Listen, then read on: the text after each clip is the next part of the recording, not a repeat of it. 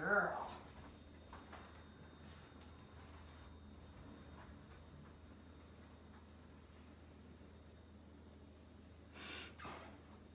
Oops. Oop.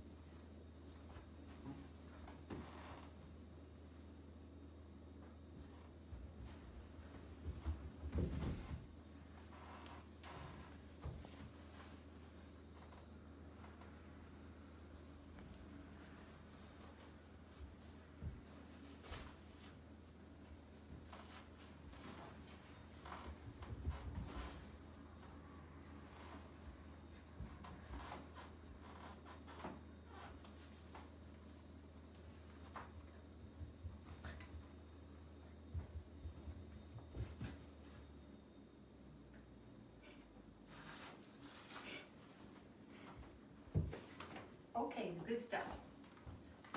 Did we get everything else? So, yep. Okay, are you ready? Right here, right here.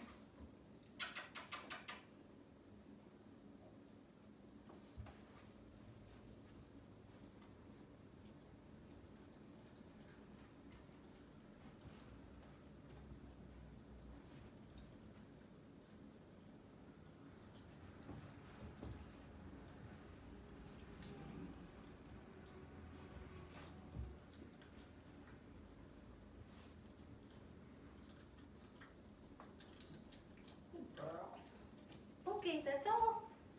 Oh no, that's all. She's like, I forgive you for the toe pinch now.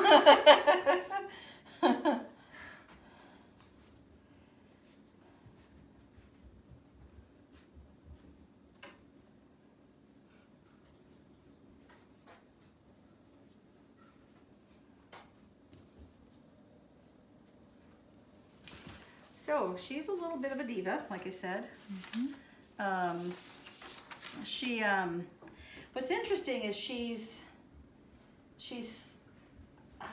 I didn't see so much, I mean, her confidence level is good, but she takes her time to do things. She's a thinker. Yes. She's always been a thinker. Mm-hmm. Yeah, you can see she thinks things through before she decides what she's going to do. Mm-hmm. She's got plenty of play drive. That's not a problem. Though I would use the play to help her through her diva-ishness. Mm-hmm. She actually didn't do much in the way of holding a grudge with me, surprisingly, but I could see that most divas will. Mm-hmm. But the only thing you have to watch on divas is if you over-diva them, they can become manipulative. Particularly a thinking puppy like her, because that means she's going to be pretty smart. Mm-hmm. And she'll figure out, like say she doesn't want to go get in the bathtub, she'll figure out if she just goes and does her little princess thing, she won't get put in the bathtub. Mm-hmm.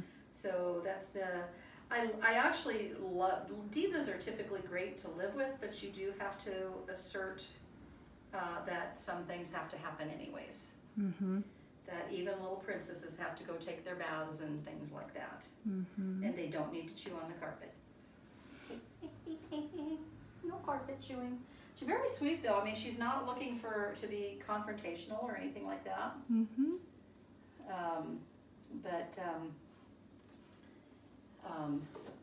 Very cute. Very cute little girl. Come here. I have a feeling you're gonna get held a lot at first. Huh.